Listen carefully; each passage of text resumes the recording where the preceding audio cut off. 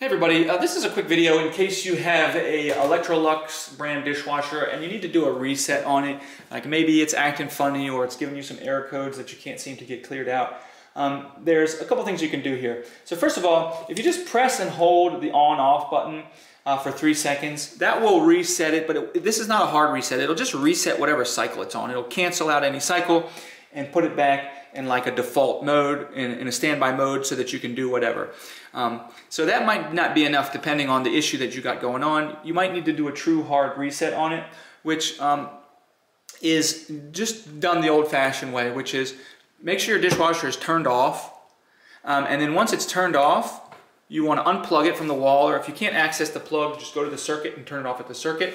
And you want to leave it disconnected from power for at least a minute, and really the longer the better, to allow everything to forget everything electronically anyways. And then once you turn it on, it'll go through its startup cycle and will be reset. Thanks a lot for watching. Have a great day.